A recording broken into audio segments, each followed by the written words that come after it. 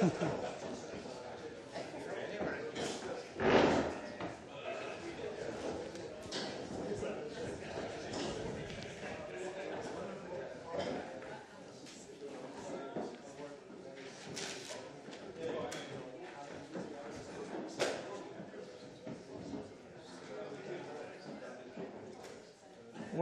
everyone. Just to warn you, we are being live streamed, so the back, if you're in the first two rows, the back of your heads will be visible across the planet. If you're uncomfortable with that, it'd be time to move. This would be a good time to go somewhere else.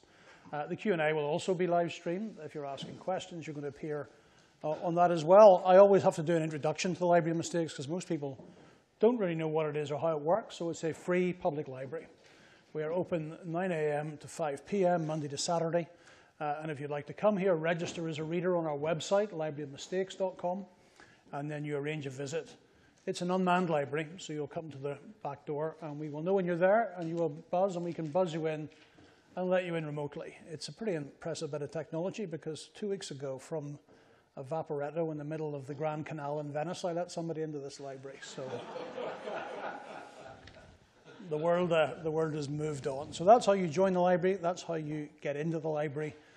Also, we have the videos, and there's a whole host now of previous videos that we've recorded. You'll find them on the website. This will be recorded, and then next week sometime, or end of this week, you'll find that on the website. And we have podcasts, 6 of them, soon to be 7 of them, and they're available in all the usual podcast services. So we're kind of expanding pretty rapidly. We're trying to keep up with the supply of mistakes. It's pretty tough, but we're doing our very best.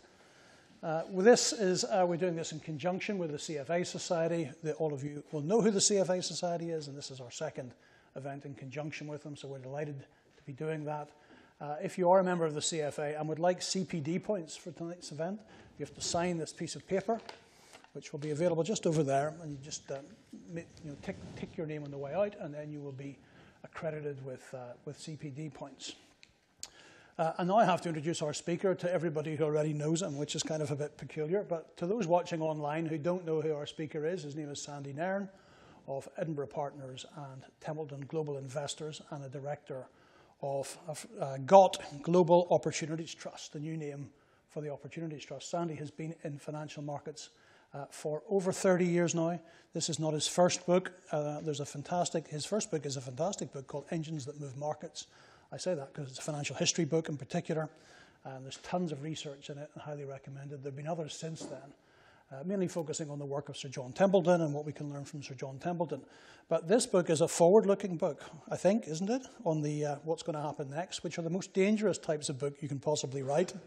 But Sandy has taken it upon himself to write one. So what's going to happen is Sandy will talk for 20 minutes or so about this wonderful book, The End of the Everything Bubble. But tonight's speech will be the end of the everything bubble and its aftermath. And when he's finished, we will discuss the bubble, the aftermath, and then we'll throw it open to the audience for all of you to ask questions. So that's the format for this evening. Sandy, over to you. Am I switched on? Well, generally, or just on this microphone? Oh, God, what a start. You are now switched on. I'll switch off. Thanks, Russell. So originally I thought Russell and I were just going to have a conversation and he'd sort of tear strips off me or agree or disagree. And he said, look, stand up and speak for 20 minutes. And that's fine. And I tried to think, well, what is it that's actually interesting? Because a lot of the stuff that's in the book, I think, has already begun to unfold in the past 6 or 9 months. We had great fun with the title. Russell mentioned the first book I did was when I was living in Florida, and the TMT and all that stuff was going on. And this book falls into the kind of same line of thinking as the previous one. When something extreme seems to be happening, it's very easy to kind of fall into some sort of trite explanations of, oh, well, everything's expensive, or whatever it is. But it's not entirely helpful because it's entirely possible that you could be wrong, but if it's something of a large magnitude, I think you feel the need to try and explore all the elements of it, and if you haven't realised it before you start, you realise just how little you do know as you work your way towards the conclusions or the questions that are around in the market at the time. The first book on technology, I got a bit carried away with it, and my wife did say if I ever do this again, I'll get divorced. So anything I've written since then has been done without mentioning it at all. But the purpose of it is actually not to write a book, is to help me try and understand and think, have I explored everything properly? Because if the original contention and valuation is correct, you're going to have to do something pretty radical on the other side of it, and you don't want to be going down that road if you haven't actually explored all the different avenues. And so, like all these things, you quickly realize how much harder you need to work in certain areas, which is an interesting journey as well. But the other thing about it that I found extremely helpful is once you have worked it through, you're in a much stronger position emotionally and mentally to take the steps you have to take, because those steps are, I don't underestimate how difficult they are to actually follow if markets are in an extreme position. And for me, I mean, writing I find very difficult. David will know this, given his part of his career in writing. It's just hard, and obviously Russell, the same thing. It's hard. It not just exposes your lack of knowledge, but it also exposes flaws in your logic. Verbally, it's quite, you can get away with it. You can sort of wave your hands and talk and show some graphs, and then when you start to write it down, the issues sort of become apparent. So that's the reason for these things, and they come out periodically when there's a large itch that requires to be scratched. So, which brings us to this book. In some ways, it was interesting to write, but not that interesting, because it seemed to me, and still does, that the level of excess valuation markets wasn't really the question. And if you speak to fellow investment professionals, there's not many of them, well, they wouldn't start off by saying markets are cheap. They might hover around by, well, they're okay value, or they might be a bit stretched. Given self-preservation in your employment, it's unusual to say they're hideously overvalued. And it's not your strongest marketing tool to potential clients. But nevertheless, and every market you looked at looked to be the same. And so the book was a bit of a kind of journey of exploration of, how did we get there and where are the valuations? And the how we get there, I think I almost hesitate to go through it because I think everybody knows it, but to set the stage for conversations and discussions afterwards, it's almost like the aftermath of any problem sets the stage for the next one. And so the financial crisis came, and we know the reasons, why it did. The aftermath was an understandable reaction led by people like Ben Bernanke, who studied the Great Depression, and they knew all the mistakes that had been made, and they vowed not to make them again, and they quite successfully managed to not make them again. And I'm kind of fast-forwarding through this, but I think the key that got us to where we got to was the inflation dog that didn't bark. Because if you remember back at the time when the financial crisis hit and we went down the road of monetary expansion, not so much on the fiscal side, but primarily monetary expansion, the kind of area of economics, and particularly on the monetary side, was saying, well, this is only going to lead to inflation, and it didn't. And there's a whole bunch of reasons which we can explore why it didn't, but what was happening in the banks was probably the largest one in terms of the accelerator and brake being pressed at the same time, which meant that you didn't get the expansions that tend to go with it. And some may agree with that, some may disagree, but the main point is inflation didn't come. So now you've got the biggest free lunch in history.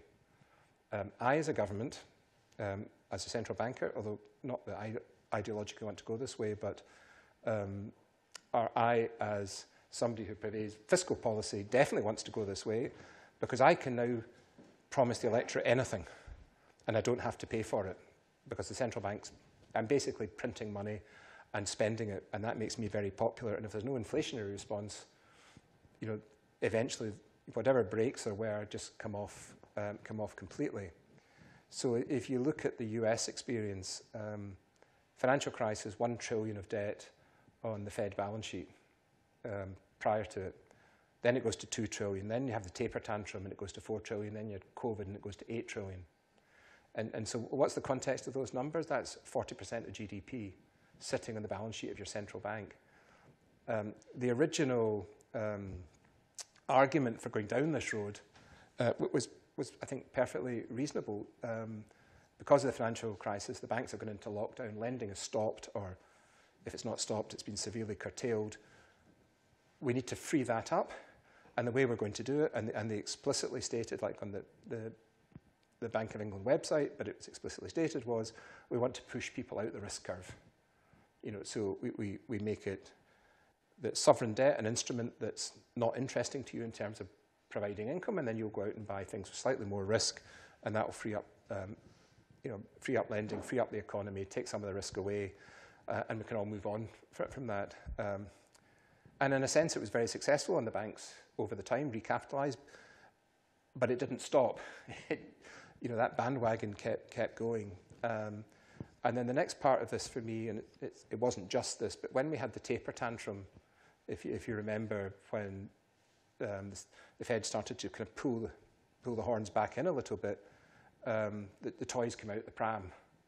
And as the toys came out the pram, it all started again. So what that said to markets was, this is not a Greenspan put.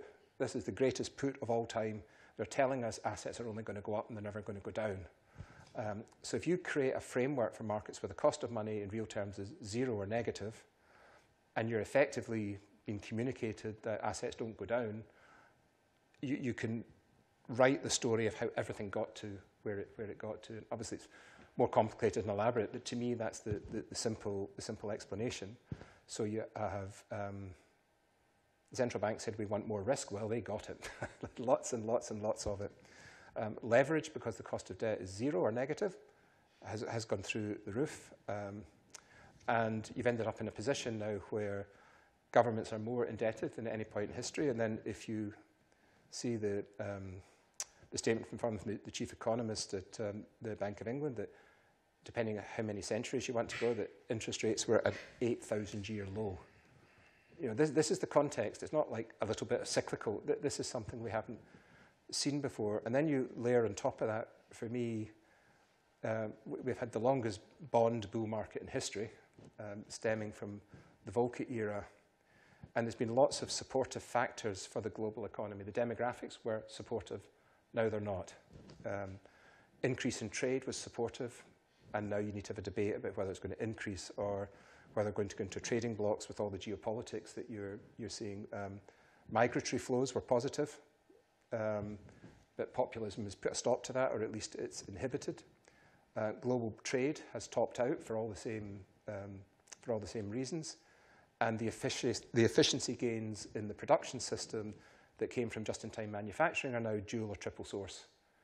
So if you were on a board of a large US corporate, or indeed probably anywhere, and you look at the dreaded risk matrices that you'll have to look at, one of them is going to be what's your security of supply. You cannot single source. And it started when you remember the floods in Indonesia, when small component factories were flooded and entire production lines shut down as a consequence. Well, now you've got to layer onto that the geopolitics and security. So whether it's Huawei in China, there's a whole bunch of factors at play. So all of these elements are negative for growth in the global economy. And the final one that needs to be added on is global warming. And now, there's a school of thought that says alternative energy will make the world cheaper. I just can't see any evidence for that. Dealing with it might make the world survive longer, but it's not, if at its simplest level, I would say if you're going to take an unpriced externality and put it into the price, that makes prices go up, not down. And I think that is, and in some ways, as an aside, the war in the Ukraine is not unhelpful, pushing energy prices up, because it will encourage switching over to non-carbon-based fuels because it makes them more competitive, and it also illustrates the supply chain and the geopolitical dangers with it. So that's what led us to where we are. How expensive are we? Well, you can take pretty much whatever measure of equities you want, and they're as high as they've ever been. The bond market, exactly the same thing. You look at real yields, they're at historic either historic lows or bonds are at historic highs. And Russell and I chatted just very briefly earlier today, and as Russell put it, the chart either goes bottom left to top right, or top right to bottom. Top left to bottom right, or bottom left to top right, depending whether you're looking at prices or yields. And you look at financial history books and you read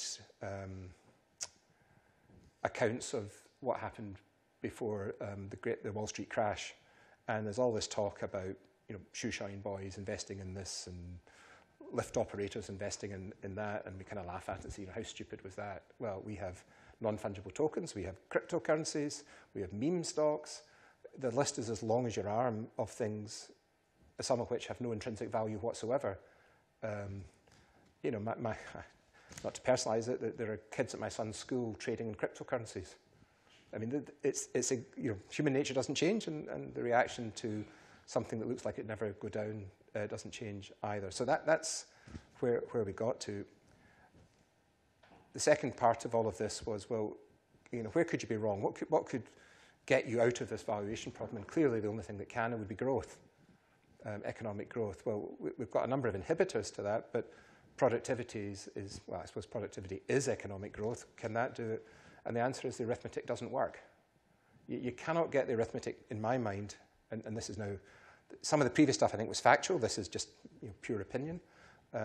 I can't see how productivity growth, it would be historically unusual, never been seen before to get the productivity growth required to get nominal GDP growth, so to get you to a point where you can underpin the valuations. That's not making them cheap, that's just making them not absolutely decline.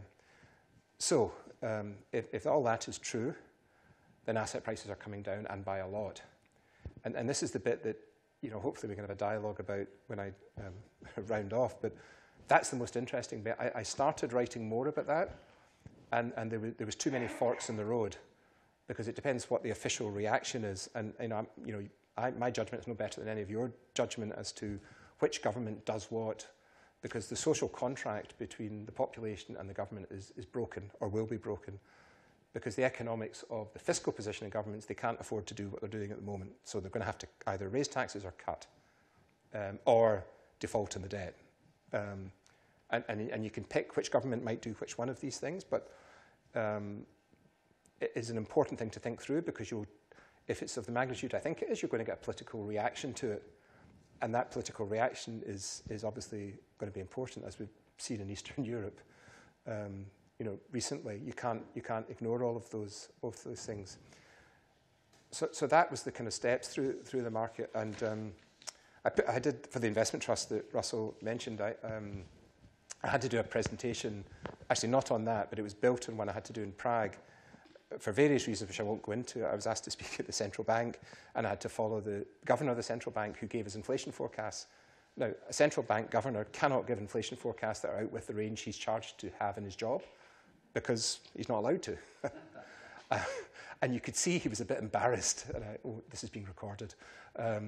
He gave a very good. He did give a very good presentation, and inflation was coming down. But it seemed to me, that probably will happen. I'm not a believer that inflation will stay where it is.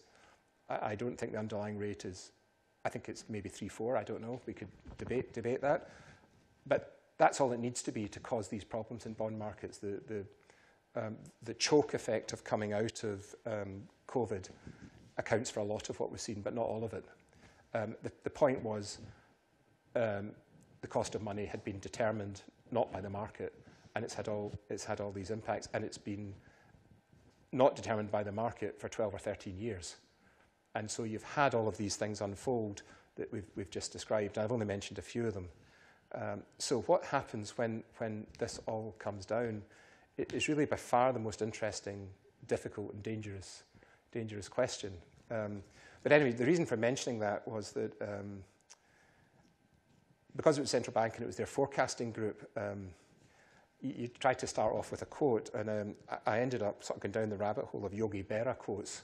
So that his famous one about forecasting was, it's tough to make predictions, especially about the future, which isn't entirely true. But I got on to thinking about,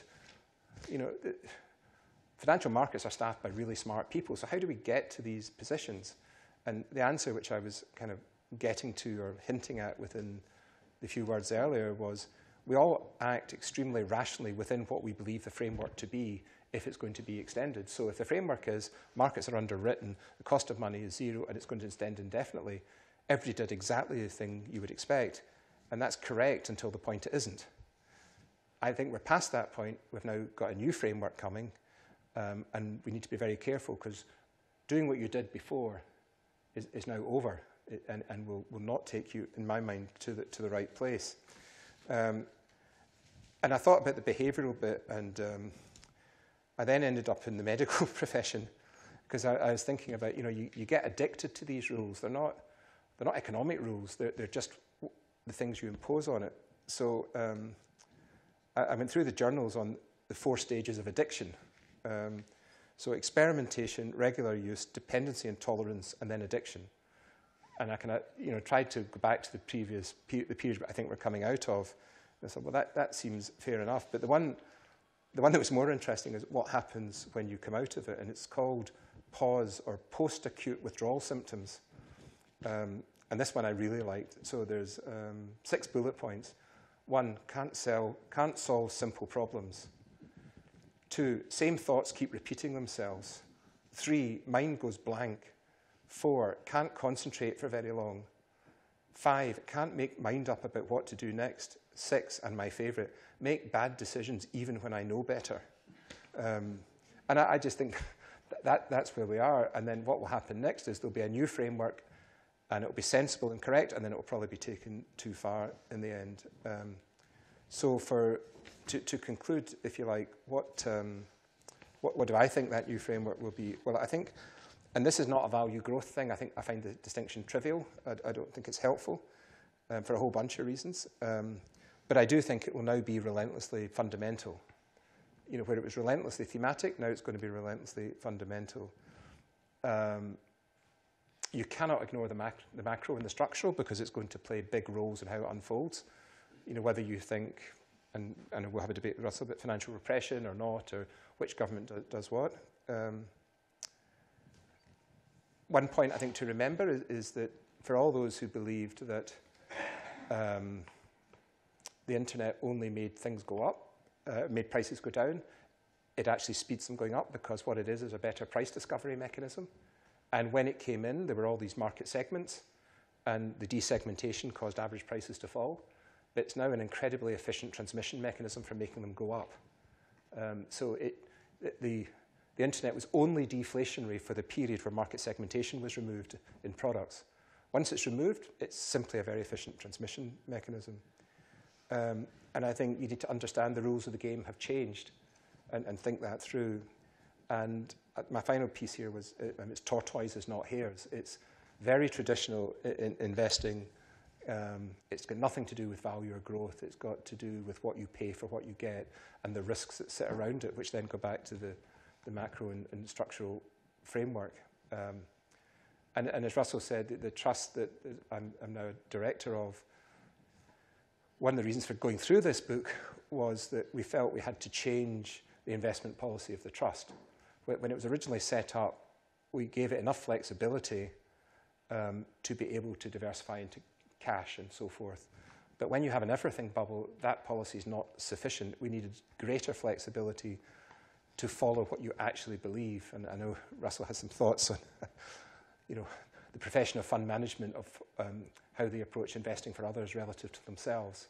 And that's why that was done, because it's the only way to try and protect capital if this is correct. And I have no doubt on the excess valuation. What I'm not sure about is exactly how it unfolds. So I welcome any discussion and debate, because it's not obvious and it will change. Russell. Sandy, thanks very much. Because my job is really to be devil's advocate, I have to try and be optimistic now. Good luck with that. And as you know, that comes very naturally to me. Before we go on to the aftermath, when there's so much debt and when a bubble bursts, there's usually somewhere where the debt bit starts, where there are problems meeting debt obligations, none of them are jumping off the page at the minute, but given about debt in the system, it seems it's going to happen somewhere. So there's this great debt bubble. Where do you think we're going to see that first crack appearing? Or maybe you see it, maybe I don't see it, but maybe it's already happening and I haven't picked it up. But is there a crack coming in the ability to service all this debt somewhere? Well, I suppose although sovereign yields have gone up a bit, they haven't really gone up that much, and they're still historically low. So I find it interesting when you watch commentators talking about it as if we're in an unusual position on yields, and we're not. Well, we are. They're low, not high, low. You know, they're still negative in real terms. So we haven't felt the full force of this yet, I think. But what I do think will happen is yield spreads will widen sharply within sovereigns from core to periphery, you know, to the more fragile economies, in corporates, according to risk, because they're still, although they've widened a bit, they're still too narrow, I think. The other thing on this is that, and you know, we've chatted about this before, so you kind of know what I'm going to say on the private equity side. You can't see that leverage. Private equity, in my mind, has been the last 4 or 5 years a carousel where it hasn't come to the public markets. There's no kind of more market-oriented validation. It's just been passed, and it's a great game. If you know I run a fund and somebody else buys it off me, that's my carry in the bag. I'm on to my next one. But a lot of these businesses require continuous funding, and because they're not at cash flow positive levels yet. And I think what will happen is what always happens, but different this time from the last time, is that the private equity firms will have to sustain the cash flow of the business in which they're invested, which means they won't invest in anything else. You know, the bounce back after the financial crisis was sufficiently rapid that and the lag in valuations, it didn't show up, not this time. So I think you've already seen some sizable markdowns, but that's only just beginning. And I think a lot of the capital that's been pushed in there from public funds, they're going to find pension funds with all sorts of issues because of it. Yeah, it's really interesting because what is in your book is that the banking system is probably okay. I mean, I agree with that as well. Yeah. So it's really interesting. And I just read it. It's as a policy response evolved, however, this rationale has become less and less easy to defend. Unlike the 1930s, there's been no outbreak of Smoot-Hawley type protectionism. We might come back and discuss that. Yeah. Nor any strangulation of liquidity by gold standard related exchange rates. Bank balance sheets have been recapitalised and in fact have rarely looked stronger. So if we're going to see this debt problem, it's going to be outside the banking system, isn't it? And where do you think that's going to be, without mentioning any specific names live on air? Well, I would, actually, one of the lecturers in the course that you set up, I think Peter Warburton is very good at the financial plumbing of the non-bank sector. It's not an area that's well understood, but you don't need to be in a bank to create credit, if you like, because of all these instruments. And I think you're going to find that there's a whole bunch of holders of these instruments who bought them to get the yield, who are going to find that not only do they not get the yield anymore, they're going to have to write them down. And that's going to cause a whole bunch of issues. So it's going to be one of, you know, if you think to the financial crisis, and I thought both the book and the film about the financial crisis were, I think Michael Lewis is just an inspired writer, and really enjoy reading his books. But the film I thought was interesting in the book because the key element that came out of it was the people that understood how bad it was were the people that were involved with it and helped create it, by and large. And they knew that the stuff was rubbish because they'd helped to build it, and then they enlisted somebody else to go. So, you know, I think you're going to find some of those same things, that the people who really understand where the issues are the people who were involved with it, because it's not in the public domain, it's not listed, you don't have the same disclosure requirements. So it's really difficult to pick out anything in particular other than the generality.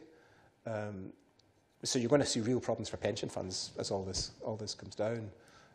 And the protection that you thought you had of private equity because it performed better in previous downturns, I think is going to be the opposite this time. So in some ways it's better for the global economy, because if you default on a pensioner, it's better than defaulting on a bank. A bank being a highly geared institution which doesn't have to take too many losses before it goes bust. but this time we're going to be defaulting on pensioners. Well, the answer, I mean, I'm not sure if you explicitly asked or implicitly asking, who pays for all of this. It's always the same. It's the poor. Always the same. And it's in the developed economies, it's the poor, and it's in the poor developing countries. It just is. It's horrible, but it's the way it unfolds. So anybody on a fixed income is getting eaten away. Inflation really hurts them. There's not going to be room to increase all the pension benefits. You look at the US, the path from owning a home to living in a car is a very short one, because of the lack of a fully funded benefit system, all things go with it. And I wish I wasn't saying this, but that's, I fear what's coming. So that's where the illusion of the wealth effect for wealthy people, okay, they'll pull in their horns, but that's not where the real pain is. Which takes us to the kind of key issue on the aftermath, which is what the governments do about it. So I'll just read this bit at the end of the book.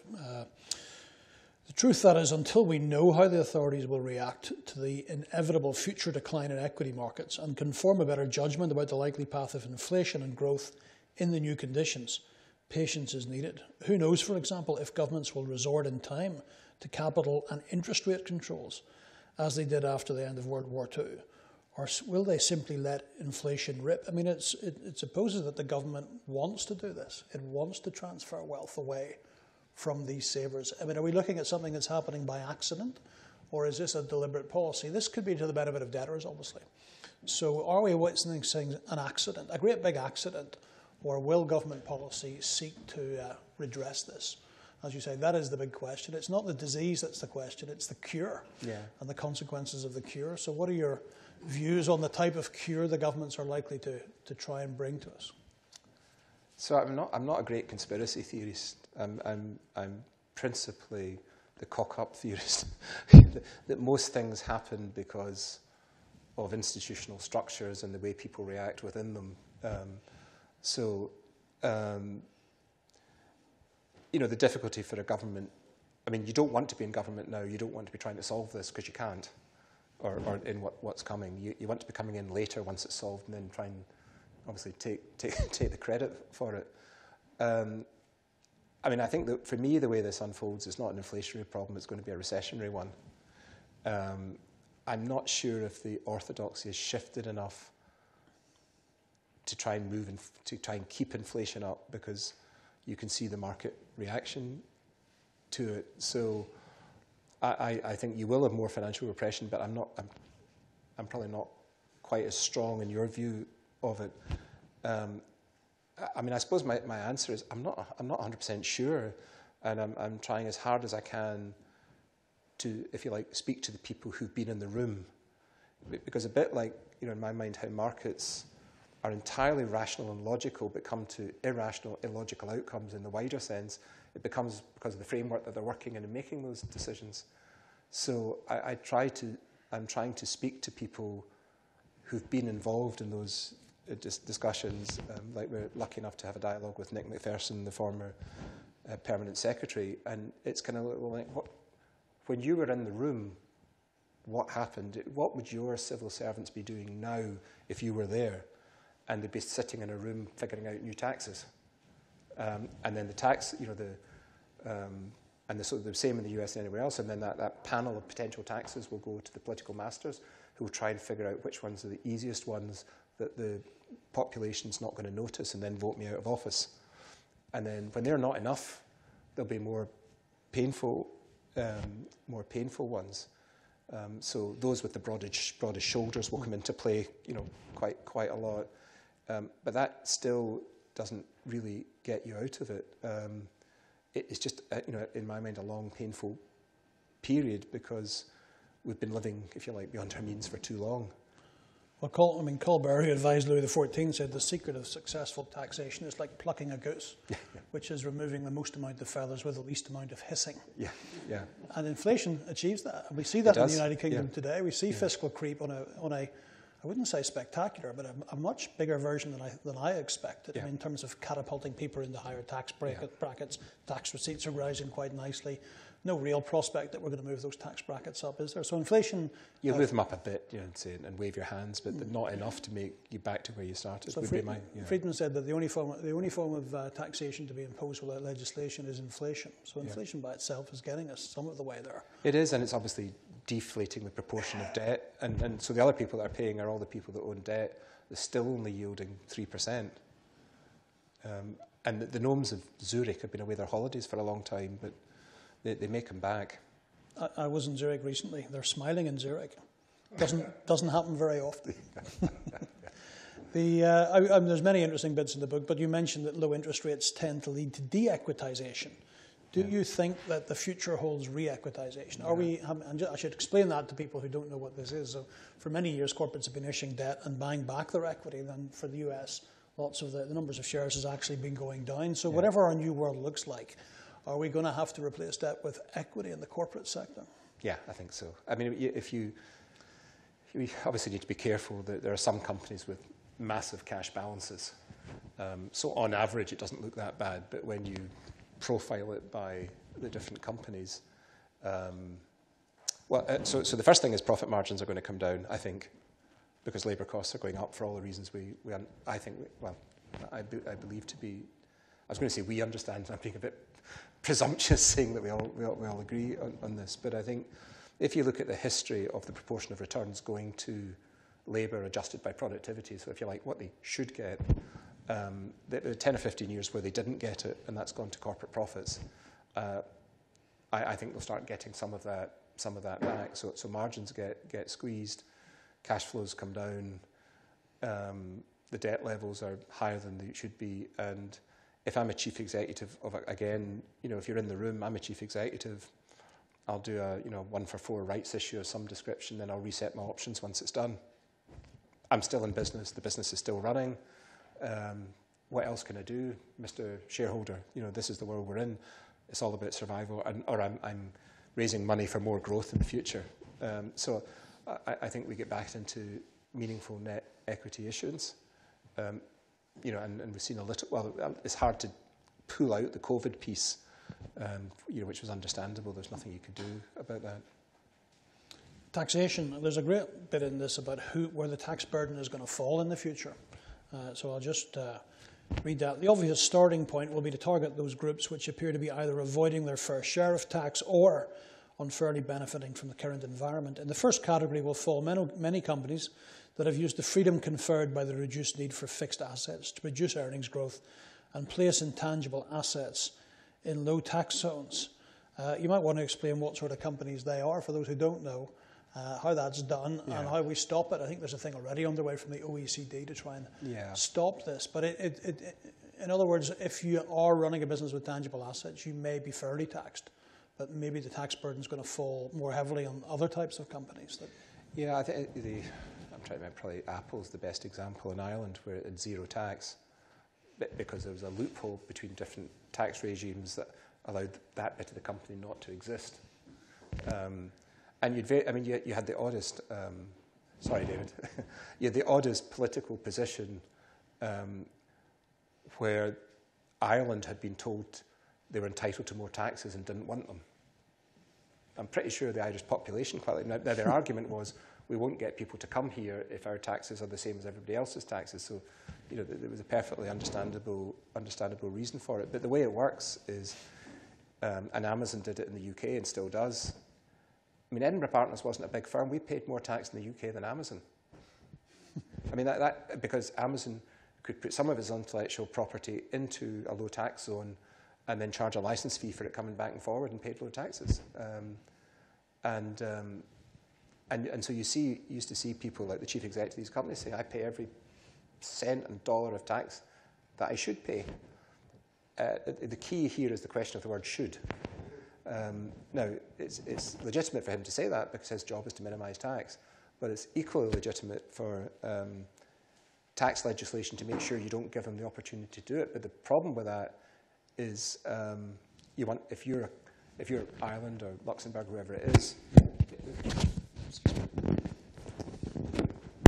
there's a huge benefit for you, particularly if you're a small regime, because you're not giving up revenues in other businesses, and a small proportion of a large number is huge for you. But there has been a reaction, as you say, Russell, for a number of years. And like many of these things, I think it will, well, I was going to say I think it'll be led by the US, because the US is the most powerful economy in the world. But there's been a bit of European, because the Americans think the Europeans are going after the tax revenues of US IT or knowledge-based corporates, which they are. But it's not because they're US, and it's not because it's because of the lack of taxation. And this goes back to, I don't know, it depends what you think happens in the midterms and so forth, whether Biden has the clout to do this, because it wasn't one of, in fact, it was the opposite of Trump's priorities. Well, if you want to hear a chief executive exonerating or talking about why it's good to avoid tax, you can listen to Desert Island Disc with Bono, where he's just explaining the joys of the double Dutch sandwich to people who don't know what it is. But I'm going to ask one more question, then we'll throw it open to the floor.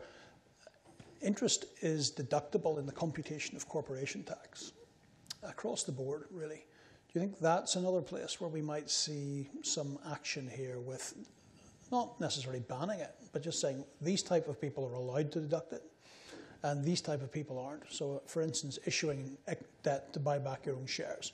Maybe you won't be allowed to deduct that interest. Is this a mechanism which may be part of whatever the government's having in store for us? Well, I think the need to raise tax revenues is so pressing. Everything's on the table, and the main question is, it's your goose getting plucked. How much noise will this do? How much money do they give to my re-election campaign? If you look at the US and the pressure groups for particularly for Congress, that they're very, very influential. But I think such will be the need that they won't be able to prevent, a lot of these sort of tax codes, be unable to stop some of the tax code changes, because you need everything. There's not, because your alternative is so politically, so there's no good outcome. It's just which one hurts me the least. So I think it's highly likely that anything that's seen to be immoral is a perfect target. If you get a strong political support for doing it, they're going to do it, and the rest. Actually, just before we go to the audience, so I'm pretty negative on equities in the long run, but I think equities is the place to invest in this environment. Obviously, you'd have to be very good at picking them, so this is a kind of a lead question for an active manager. But don't you think that amongst this, this long-term decline in equity valuations, that there are equities that can preserve the real purchasing power of wealth? And if it isn't equities, what is it? Some equities. Yeah, so I go back, so maybe just say what I've been doing, because that's the truth rather than kind of just words. I think there even in the past. So let me go side. I get asked by an old colleague. John Templeton always found something positive to say about something somewhere in one market or another. There must be something, and I think the answer is I don't know if he would say that if the role of money as a mechanism for clearing markets had been suppressed for 13 years. I don't think he would say that. So what do you do in the current circumstances? Well, you want to find something that goes up when markets go down, which is why we put money into, I think, Guy's outstanding running a long short fund, because there are so many businesses that have been funded that don't have an economic model that works. So this is not... this is just shorting things whose business model is completely flawed. Now, the thing I have to say here is I can't do that. I don't have the skill set to do that. So the key is finding somebody who does and trying to stick what you think you can do. So that's one piece. There are other areas in private markets where they're actually, and I won't sort of dwell on it because it seems counterintuitive, but it's a specific niche where, again, I think things go up when markets go down. And then in equities itself,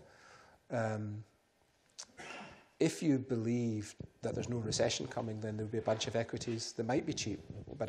And so this is a judgment call. I think a recession is coming, so I don't believe that. I have 45% invested in equities. The beta of the fund is 0. So it's kind of, but my biggest danger is if the markets went up, I could actually go down because in order to get that.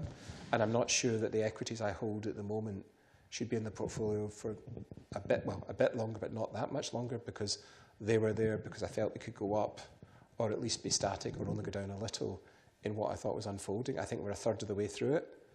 But when we had the call with the people who had a lot of time for about Ukraine, we put some money into defence stocks because they were a bit expensive, but not that much, but you could see what would happen to them. So there are some pockets, but it's not wholesale yet. And you're right on equities, at least if you, depending what the model is, they should be able to protect themselves a bit from inflation. So not wholesale yet. I don't think my exposure is going to go up until I see more opportunities coming, but it will probably rotate within that. And I'm 30% cash. I'm desperate to get it invested, but I have to sit in my hands. So it's like somebody asked me about the investment approach, and I said, well, it's a bit like a duck, and then I had to spell it, beginning with a D. I sit in my hands. There's lots of activity. The paddles are going, but actually there's nothing happening. And it's all the preparation and knowing what you want to buy when it comes in range, but trying to make sure I don't overpay for it. Because this is going to last a while, I think. It's not a quick one. Yep. Okay, well, we shall go to the audience. David has a microphone, so if you put your hand up and have a question, David shall bring you the microphone. Just him. Thank you, Sandy. You talked about getting more flexibility in the mandate for your investment trust. Yeah. You're clearly not comfortable with shorting. What was the extra flexibility you secured? So it basically allows us to have higher cash balances. Higher cash, it allows us to go into private equity. But because of what I've said, you'll think, well, that's mad, that doesn't make any sense. You've just told me it's all expensive. So the investment it has is in a fund that finances partnerships who are launching their third or fourth fund. The first 2 or 3 funds are successful, which is why they're launching the next one. The partners in these funds want to keep the carry, and in return they're hypothecating the revenues of the early funds. So it's actually funding, I think, with a fairly low risk profile on it, but your peak is curtailed. It's a niche market because you need to work very hard to do all the due diligence. The banks won't do this anymore. The big firms, it's too much work for what they're getting. They want, it's like Peter said, they want to do the big deals. So that's what it is. So it's not private equity in the traditional sense, and we put the money into a fund of somebody we've known for a long time who has these relationships, and I think is outstanding. The long short fund was the second piece. So it's to allow us to do these things in aggregate, to try and get the blend of the portfolio that in the environment we see unfolding either goes down much less or ideally goes up a little bit, which you've got to be careful, strip out the sterling element, but it has gone up a little bit.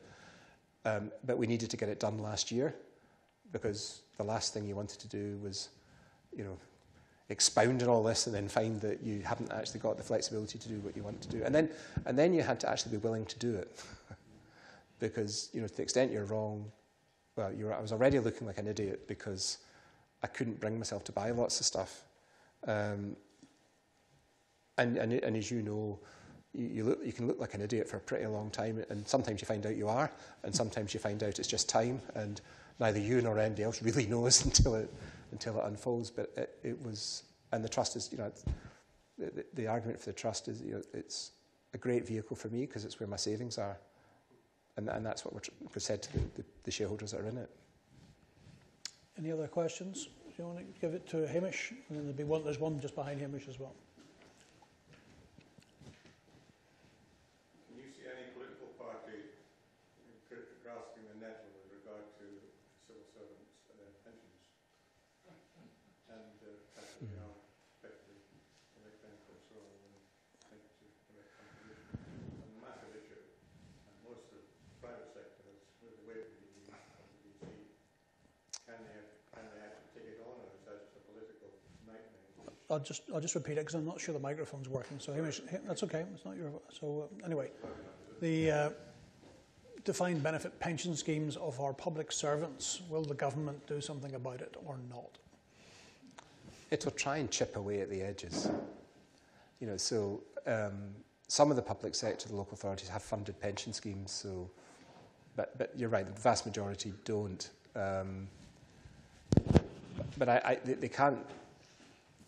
I just don't think that they'll have so much on their plate to take that on. I think it's unlikely. But how you calculate the final salary and years of service, it'll be at the margin. I think that's all. Is my guess. I mean, your judgment's probably better than mine on that, Hamish. Hello. Thank you for your comments. I'm curious, thinking about it from the policy perspective, but also the environment for the investor, focusing on inflation, and more specifically inflationary expectations for the kind of medium to long run. I guess it seems to me... Keep going. You'll be fine. I can just hear. Speak up. So it seems to me as though in the what kind of got us past the labour unrest and the stagflation of the 1970s and 80s was that you had these kind of helpful supply shocks like the internet that gave us a long period with low inflation and reliable economic growth. And this kind of helped very much the social contract in many of the developed countries. And so what I'm thinking about now is how long will we see actual inflation at the level it is before we get to a state where for the general public the inflationary expectations are unstuck? Could we already be approaching that? And then if so, thinking about, for example, labour action that we've seen in Britain, we're seeing it in the airlines. So if we're getting to that, how long before we can get those inflationary expectations back down, and how does that happen? Okay, so do you want to repeat parts of the question? I don't know for the... Yeah, so what the question is really asking at is that it seems to be that the inflation genie is out of the bottle to some extent, that it's got into the wages market and it's becoming more general. And last time we solved this problem there were some great big structural tailwinds that helped with that. I would also add Paul Volcker. But anyway, when do you think we can kind of get that genie back in the bottle, and how does it go back in the bottle? So the benefit we have, which exists at the moment, and I suspect will continue to exist, is that I think Volcker came after the breakdown in collective bargaining, where the legislation was all changed to prevent, the wage round. And if you take the UK example in the 70s, leading up to the winter of discontent, and so you grew up watching, I think Ford were first, then it was GM, and there was there was a leapfrogging in the wage bargaining, and it was collective, and then it was the mine workers, and so then you had the wages and incomes policies, and it's interesting to think that there was an environment where governments put ban on what you could give people in their wage increases, and it's not that long ago. So I don't think the legislation will change to allow that to come back. There may be a slight increase in collective bargaining, because I think employers have been much better at using technology to segregate the labour force. So if you think about, when I grew up thinking that, I'm not going to mention the number of years, 50 years later or 45 years later, as an employee, you'd be walking around with a GPS attached to you, and if you went to the toilet for too long, you'd be fired. I mean, that would have, I can't remember who sung it now, but it was a great song called "You Don't Get Me, I'm Part of the Union," epitomised the time in the 70s. So we're not going back to that, I don't think. But the biggest thing that hurt wages and labour bargaining, obviously the interest rate regime and the economic shock that came with it, was that with the expansion of the labour force and migration, and those things are going to reverse. So as that happens, the pendulum starts to swing back a little bit, which I think is what's happening just now. And I think a lot of employees could legitimately look at their purchasing power relative to what it would have been in previous generations. And I think it was hidden a little bit in the early part of the 2000s because of the fall in the cost of consumer items, you know, consumer electronics and all these kind of things. So even if my real wages weren't going up that much, my purchasing power of these kind of products actually was. Well, I'm not sure we're going to get quite the same level of price declines anymore because of some of the things that we're seeing in supplies. You know, so for example, only now is, and I don't know how they resolve it, if you think of the US's geopolitical strategic position, they're entirely reliant on Taiwan. The entire military, you know, all the electronic components that are vital for the industrial defence complex are sourced too close to the person you're most frightened of. So there's going to be all sorts of movements in that direction, and none of those things are good for productivity, and they're not good for wages. But you know, to your question on inflation and the genie and back in the bottle, you know, I was surprised why people were surprised when inflation went up, because it was simple arithmetic. All you had to do was take what you already knew about the components of the index, drop off the previous year, put in what it is now, and inflation was going up. I mean, it was the most simplest arithmetic thing in the world to predict that inflation was going to. I mean, I thought 5, 6, 7. Beyond that, not so much. But the same thing, you know, unless, for example, unless energy prices go up again the same amount, inflation's coming down, just because the base effect has changed. So I don't know this is a guess, but it wouldn't surprise me if we have a period where inflation comes down a bit. The kind of the previous world we were in, the people that were huge advocates of it say, that's great, it's all better now, the Fed can reduce rates, let's have another go at the market, and I think we had a little bit of that, we got a chunky rally, but it hasn't removed all the issues. And I think from an investment perspective, the last 6 months has been great, because you've had loads of, you know, if you thought things were changing, you've had loads of opportunities to change your portfolio. You know, there's been so much rotation, you've had chances to buy and sell things. So I think inflation does come down. I'm in the stagflation camp. You know, I think maybe inflation 3 or 4 and pretty pedestrian growth, and that's what gives you some of the issues. One of the things you mentioned earlier was that the internet had made markets more efficient, more price discovery. That's going to be true for the labour market as well, isn't it? Yeah, if you remember Norman Tebbit, he said in 1983, get on your bike. Remember that? So if you wanted to find a job, you had to get on your bike, cycle around, knock on doors. And now you get on Google. Yeah. And pretty quickly, by putting your CV into Google, you find out what you're worth, and you find out whether you can move. Absolutely. And I think this could be a very different labour market. It's very, very tight, assuming it stays somewhat tight. The ability to shift job and get a higher pay is going to be higher than it's been in any other tight labour market. We haven't really seen a tight labour market for a very, very long time. Yeah, I think the transmission mechanisms are, inverted commas, better across the board, but there are consequences. And I just think that there's a kind of residual view that the internet brings prices down, and that was true only at its initial phase. You know, so if you thought, you know, in the early days you would price shop, you'd go to Curry's or Dixon's, and then you'd have your phone if it was lucky enough to work, and you'd figure out what the internet price of it was. You know, we're so far past those days now. It's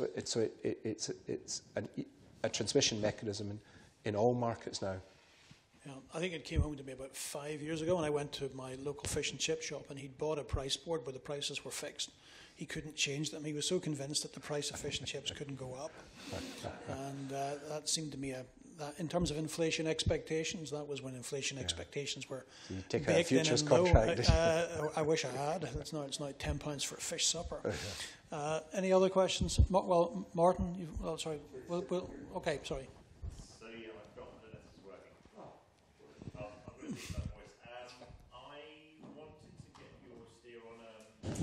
Tricky one. Residential. There we go. Residential property prices. So in DMs basically. So the major cities. So it feels to me of all the asset prices, of all the asset prices that we've seen major inflation from, that is certainly one of the, biggest beneficiaries. And it feels like there's a number of things to kind of comment on just with regards to, valuation across a whole load of metrics, and then affordability, certainly for maybe not my generation, but also the next generation. So I'm interested to get your steer on what will burst the bubble and whether there may be a policy response to stop the inevitable kind of strains in society that would cause. There are strains in society without that happening, because people won't be able to afford properties. Then the system might need to change its rules to allow that. You might need to create new homes. People may need to relocate to different countries. But sorry, lots of different questions. Yeah. The only one really one is, do you think residential property prices will correct? And if so, what would be the trigger? Well, the obvious trigger is the financing cost of people in variable mortgages. And they just find that they can't afford. And the banks have been pretty strict until recently on loan-to-value ratios. So, normally what happens is prices don't move, you just don't transact.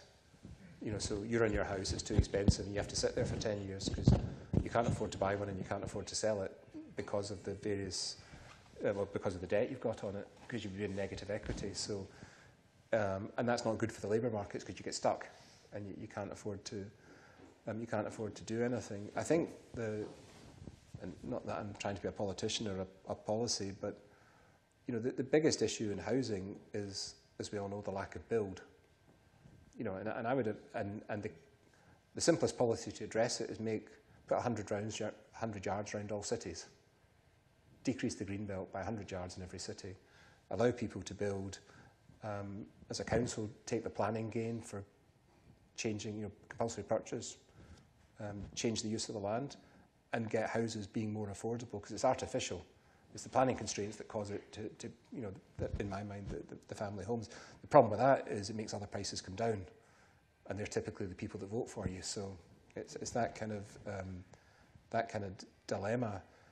So I think it will be very similar to what it's been traditionally, is that you'll get stagnation.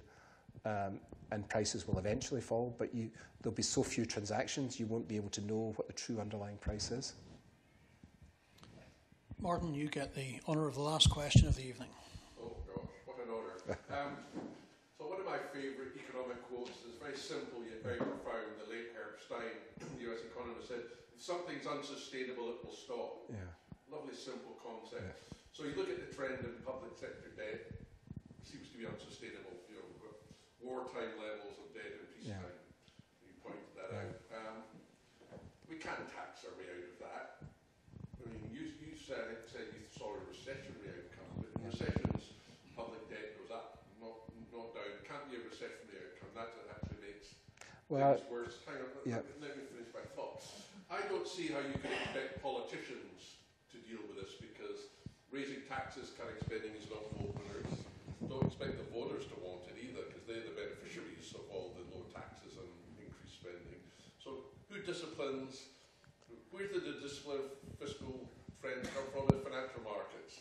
The only policemen out there on fiscal behaviour are financial markets. And every country that's hit the debt wall, whether it's New Zealand in the mid-80s, Canada in the early 90s, the Scandinavian countries, it's all come through financial markets, specifically the bond market.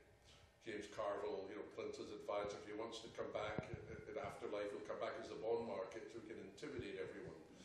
But bond investors, they know these trends in public debt as much as more than we do. I mean, they focus on that. They don't care. If the bond market doesn't care about fiscal trends, why should governments care? Why should voters care? So what is going to bring the financial policeman out of the donut shop? Well, I think to say that bond markets don't care and won't care indefinitely is to say the laws of economics don't apply. I'm saying they don't care now. I'm asking you, when will they care? Well, I think they've started caring.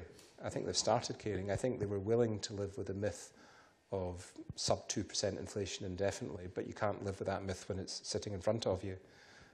So it's very hard to justify buying a bond now where you're locking in a loss. So that expectation changes it. The bit I was coming in on in the recession was it's not in their control to say whether they want a recession or not. It's not a policy decision. Obviously, it's an outcome, and I think this is just personal opinion. I think the seeds of the recession are already with us. And I fully accept this. It's just a personal view, but when I look at it, and you're right, it's conditional upon the view that interest, and I don't really care when, because I fully accept I can't predict exactly when. I couldn't predict when this started. I just felt it was coming, which is why I rushed to get the book to try and think it all through, because there's no point in writing it and I was writing it because, oh God, don't let it happen yet. Let me get this finished. I'm 7 chapters in, and so, oh no. But I think the rationality is recovering, and that's because we have run out of road. You can't have 8 trillion on the Fed balance sheet and say we can put another 8 trillion on it, because there's no buyers for that money. So I think the buy and sell disciplines have brought you to the position where you can't suggest to people you'll make money out of bonds by buying them, given where inflation is. So the only way you can make them buy them is force them to buy them. That's a big ask. I think we've just opened a whole can of worms right at the very end. Yeah, I know, Russell.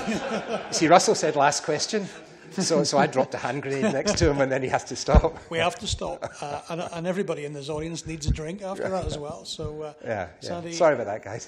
Thanks for cheering everybody up. The book was in this library if you'd like to come here and read it, but I'm sure Sandy would prefer if you bought one. No, don't worry about it. You've heard it all. There's nothing left. So anyway, here we are at the Library of Mistakes. This is our last lecture before the summer. I'm delighted you could join us. Please stay for drinks, and please join me in thanking Sandy in the usual way.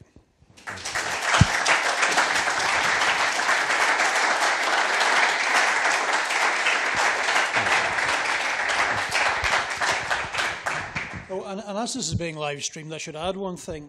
The Library of Mistakes received a donation not long ago of some books, and as we were looking through the books, we discovered that one of them was written by a man called John Law, who some of you will know is the man who bankrupted France. Whether he did it deliberately or accidentally is still debated, but he did. This is the first edition, 1705 copy. And because we are really about learning, we have put it up for auction. So if you'd like to buy it, it is, I think the range is £6,000 to £9,000.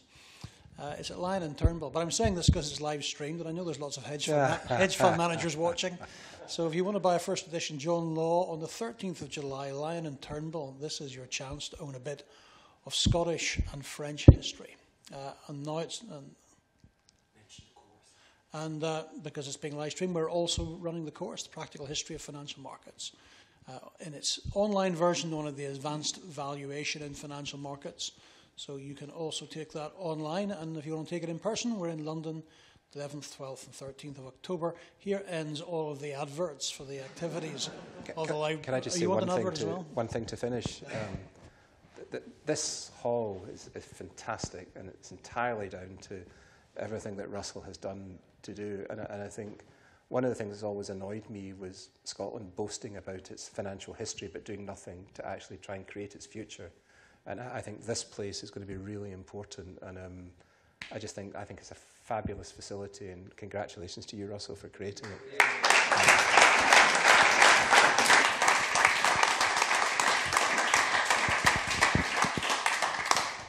And free drink.